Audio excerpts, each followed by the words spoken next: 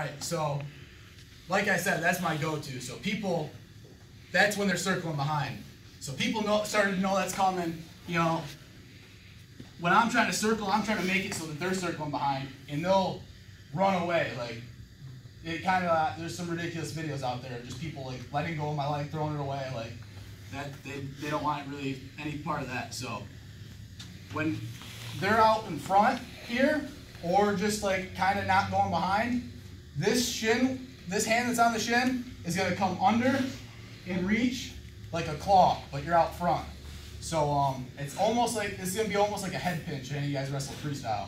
So it was actually showed to me as a freestyle move. So I'm going to go here, and a lot of times, you know, people get something around the neck, they kind of freak out, so they'll be like kind of backing up, standing. So that while they're backing up, I'm going to walk into them, and I'm going to come up, lock. Basically, I'm going to go as deep as I can, elbow to elbow. So I'm here, I'm going to hip in, throw them here. You know, freestyle, you just got 4. Folk style, I come up here and try to hold it there. A lot of times, they scramble to get to there, which is not a very good consolation prize because they're getting pinned. You're just holding there, kind of like a chin whip. So this is basically something you want to like impress your dad, make him think you're really strong. You know, it's really easy to kind of get guys in the air. So you're here, they kind of circle out front. Actually, so there's this hand, when they're out in front of you, from your shin, ankle area, you're gonna reach deep, right on the back of that neck. And if they're not driving up to their feet, you can kind of motivate them a little bit by kind of going into them like that. They're feeling like that's good, you know. Coaches tell you bring it up to your feet, bring that leg up.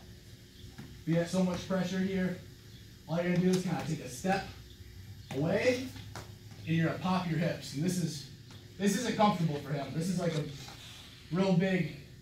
Everything I do when I have this keylock is to make him uncomfortable.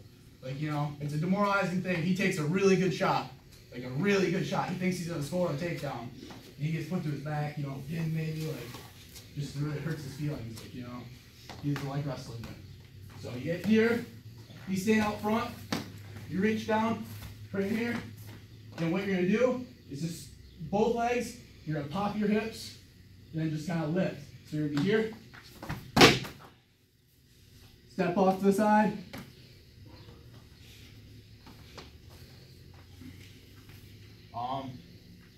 last thing, be careful. Try not to hurt people. It's kind of a little crowded, got a lot of people here, but have fun with it. 1, 2, 3.